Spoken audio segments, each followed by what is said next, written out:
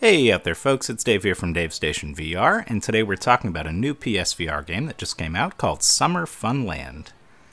So I was going to do a live stream or like a let's play of this, but I've been kind of sick lately, so I'm just going to do a quick review so I can edit out any potential cases of coughing my lungs up and blowing your eardrums out. But anyways, this is a game with a collection of 17 different attractions and mini-games, and it's similar in some ways to Carnival Games or Pierhead Arcade, but it's got a few rides that are more like a theme park than either of those, while it does still have like Carnival-style games. So I'm pretty much just going to go through in the order that I played them, give you my thoughts on each game, and then I'll wrap it all up at the end. First one I tried out, of course, was Roller Coaster Fun. This is the only roller coaster in the park, but I thought it was pretty cool for the most part. There's some really cool environment design, and you go through some interesting areas. It's a pretty long roller coaster, but the main issue is that it just never really gets fast, and there are forced blinders that you can't turn off. So those things both really hamper the experience. There's times when you think, okay, this is when it's going to get intense, and it never really does. So it's a pleasant experience, but it's not going to thrill you too much. The next one I tried out was the shooting range, and this one's pretty unexciting as far as these kind of things go. It's a Western-themed shooting range, and compared to what you've got in games like Carnival Games, it doesn't really hold up. There's some weird funkiness in terms of your firing speed. It doesn't really seem consistent, and it just doesn't feel right, honestly, and it's really just not that much fun to play. So I would take a pass on the shooting range. However, right after that, I tried Gotham, which is the Batmobile ripoff that they've gotten here, and it's pretty exciting. It's more fun and gives you a better sense of speed, I think, than the roller coaster, and there's some thrills as you go through. I mean, it's clearly 100% stolen from Batman. I don't even know how they got away with it, but it's a fun little ride. I would recommend it. Next up is Space Journey, and this one starts out in a movie theater with a kind of cool effect where things are happening in 3D space, almost like a kind of a 4D experience that you get at a theme park, and then you go inside the screen. But once you get there, it's really kind of unexciting. You float around some planets, not a whole lot happens, it's very slow moving, and there's just not enough there in terms of the splendor of everything to really wow you. If you've seen any other space stuff in VR, it's not really going to do that much for you. The next one I tried was Underwater World, which, despite having a very bland name, is actually pretty cool. It's got sort of an ocean descent vibe to it, and there's some moments of action, some stuff like, like the movie 2012, where everything's crashing down around you, and you just barely make it. And they throw in some, like, prehistoric creatures and mystical ruins and stuff. It's a fun time, and it's fairly long. It's not interactive at all, but it's a pretty cool experience. I enjoyed that one. After that, I checked out a little bit of Tube Ball, which is pretty much a mix of Spark and the Danger Ball game from VR Worlds. You've seen a game like this before. It's like Block Breaker, but you're in these increasingly weird little environments. And while it's a fun concept and it looks really good, I thought that the reach that you have with your paddles and the way that the ball bounces doesn't really add up to satisfying gameplay for the most part. And there's no real repercussion for messing up. It seems like the game just keeps running until you go through the whole thing. So if you lose your ball or if you run out of time or anything like that, it doesn't really matter.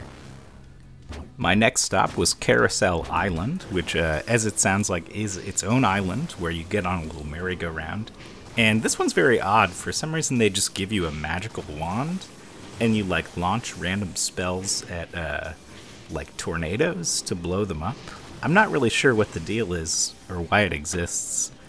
It looks fine. It's just not really that much fun. After that one, I dived into Hot Pot, which is basically Fruit Ninja. You're preparing a soup, stuff flies at you, and you get various utensils to slice it up with. If you like Fruit Ninja, you'll probably have a decent time with this. It doesn't do anything crazy, it doesn't reinvent the wheel, but it's a fun little knockoff of Fruit Ninja.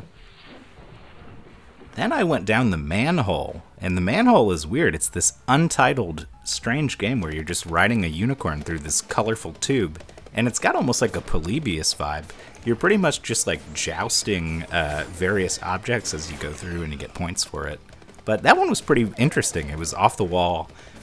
You have to go out of your way to get to it. You just like walk down this manhole, and it's kind of a weird little fun addition. Unfortunately, the next game I played was called Jung Ball Lava, and I hate this game. This is the worst version of skee ball I've ever played in my life. You don't roll the balls, you throw them at the holes. And the throwing mechanics in this game, I'll return to this later, but they're just garbage. The physics are really weird.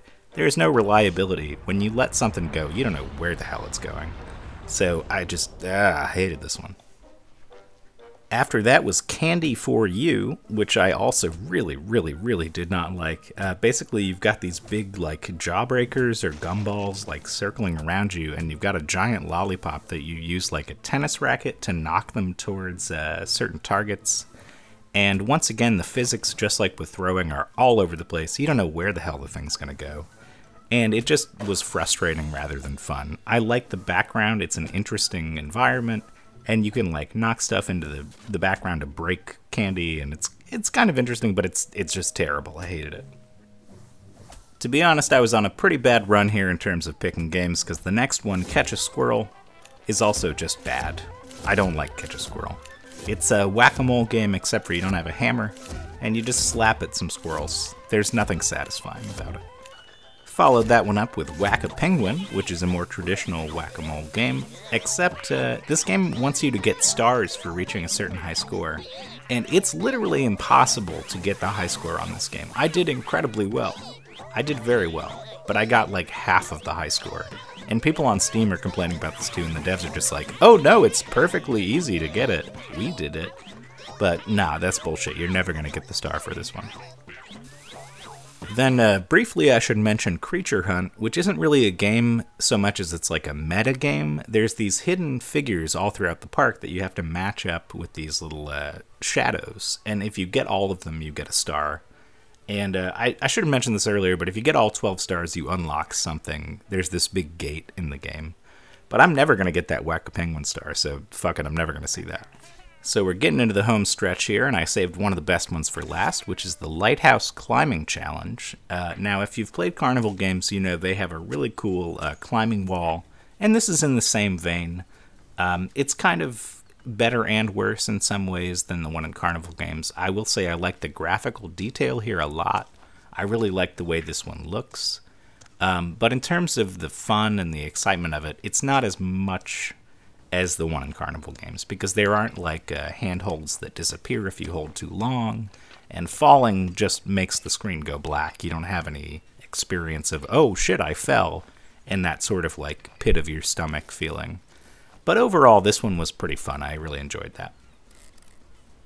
Then I tried ballooning, which is just basically riding around in a hot air balloon, except for they've added this unnecessary minigame where you try to throw balls through rings. And as I've said previously, the throwing mechanics are just all over the place in this game. It is so hard to throw the balls in the rings that it just becomes a frustrating exercise. And it's like they made a nice balloon ride around the park annoying by adding in an unnecessary gameplay element where you have to try and throw this shit through the rings. It's just not fun. I don't know.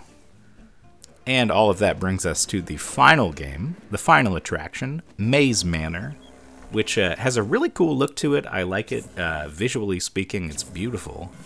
But once you start figuring out what the deal is, it's a really frustrating puzzle that you have to figure out with the moves. Essentially, you have to point your move controller with the little dot at the end of it to maneuver it through this maze. And if you fuck up even a tiny bit, you have to start over again. So your hands have to be like rock solid, no shaking, no little like, movement of your hand. It requires you to be so perfectly precise and steady with your hands that it's like frustrating. I just gave up on it almost immediately because when I realized what it was, I was like, this isn't fun. I don't want to do this. So I didn't see that one all the way through just because as soon as I realized what the mechanic was, I was like, nah, I'm done. I'll see you later on that one. Overall, for $20, I feel like this game is totally a grab bag. There's some pretty interesting and thrilling and well-done experiences here.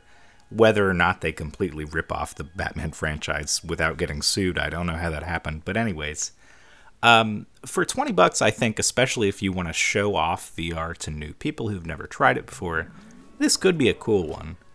That said, in terms of the actual gameplay mechanics, if you're looking for a game to play, I do think Carnival Games and Pierhead Arcade have more reliable tracking, more reliable physics, like, say, for instance, the ring toss in Carnival Games.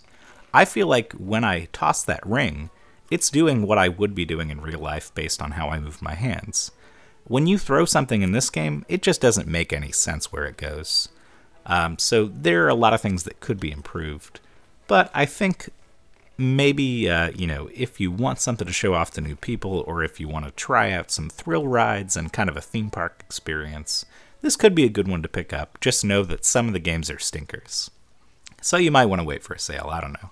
Anyways, thanks for watching, guys. I'm sorry if this review was kind of crappy because I'm sick, but I appreciate you watching. You guys are great, and have a good rest of your day. Thanks.